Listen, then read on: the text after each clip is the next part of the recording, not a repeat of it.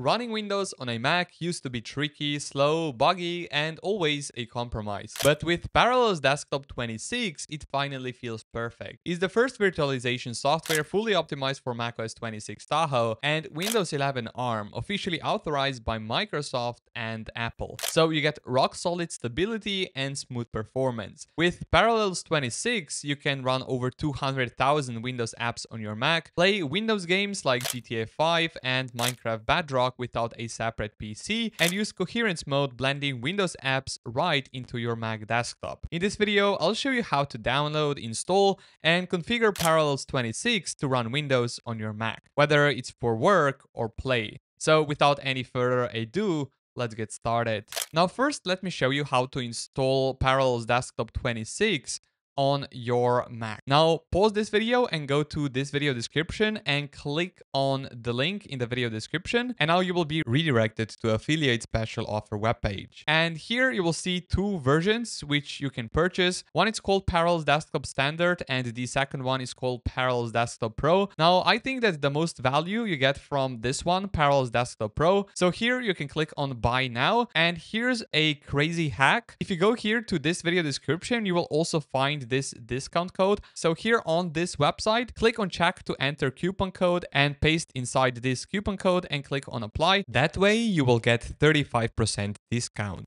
Now, once you have it installed, you should see a screen which looks something like this. Pretty much with Parallels Desktop 26, you can install Windows 11 ARM. You can also download macOS and plenty of the versions of Linux like Kali Linux, Debian, Fedora. Now, if you want to install Windows 11 ARM on your macOS, you will simply click here on Get Windows 11 from Microsoft and click on Continue. And then here you will click on Install Windows. Now you will just wait for Parallels Desktop 26 to finish downloading and installing Windows 11 on your Mac. Now, after verification process, you will see here a message installing Windows 11, and that this process usually takes 5 to 15 minutes to complete. By the way, guys, if you are enjoying this type of content, make sure that you smash up the like button on this video and also subscribe to the channel if you haven't already. Now, once you have Windows installed, you will see here Windows License Agreement. Just click here on Accept. And now you can see here a message, Windows 11 installed successfully.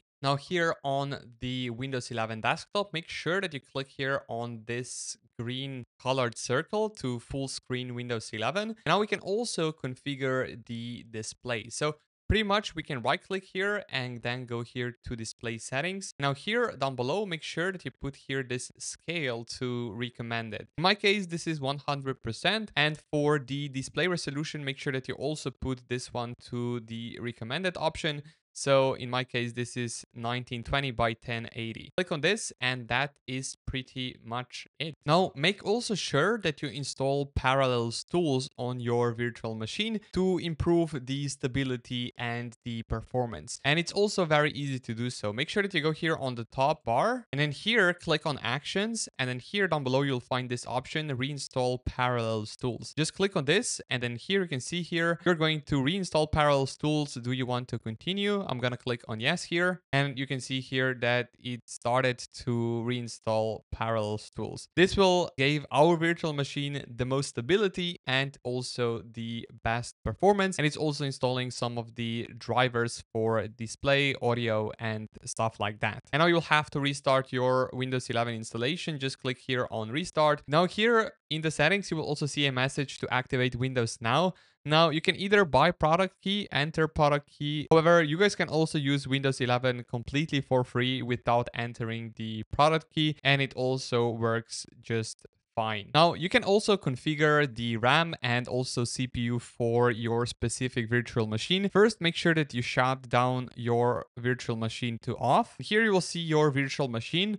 Just click here on this gear icon, and then here we have a few settings. You can see how much of your hard disk is using on your Mac. So in my case, this is 15.4 gigabytes. Sharing, pretty much you can also share the files from Macs and then are also visible inside the virtual machine as well. So you can pretty much also see the files or use the files inside the Windows 11 virtual machine. Here we also have here share Windows applications with Mac. I will also show you this just in a bit. And then here, if we go to the hardware, we can change here the options. For example, Parallels actually allocated for this virtual machine 4 CPUs and also 6 gigabytes of RAM and 3 of gigabytes for graphics. However, you can click here on manual and change here the processors. You can go up to 8 on my computer, and then also the memory, you can also change that. And then here you can go to the advanced, and here you will find this option called adaptive hypervisor. I recommend that you leave this option as it is. Now, if you think that you need more power, of course, you will change here the processors and also the memory. Now, for the graphics, you can see here that you have 3 options: best for Retina display,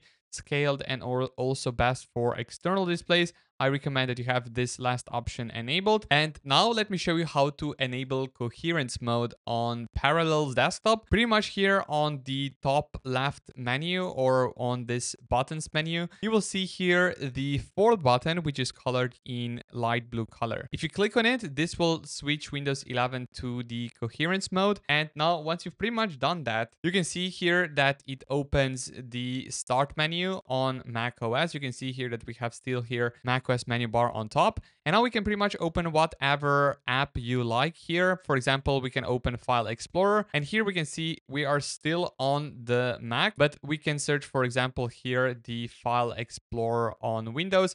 And we can also resize its window here on the Mac OS, and it works super nicely. For example, we can even open here the Edge browser. And here we can see that we can also use here the Edge browser inside the Mac OS. So this is running in coherence mode. I think it works super nicely. As you can see, we can pretty much use this Edge browser from Windows 11 virtual machine on our Mac OS Tahoe or Sequoia. So this is basically the Parallels coherence mode. Now, if you open here Control Center on the Parallels 26, you can right click on your VM, and here you'll find an option, Manage Snapshots. Pretty much you can here take a snapshot of your current state of your virtual machine. And then if you do something and it doesn't work, you can then successfully go back to the previous snapshot where everything worked. Pretty much just click here on new, and this should create a brand new snapshot of your virtual machine. Now, I highly recommend using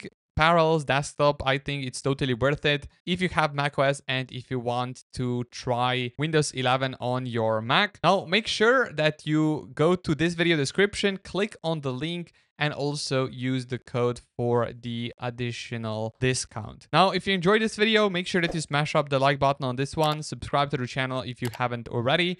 And with that said, I will see you all around in the next video.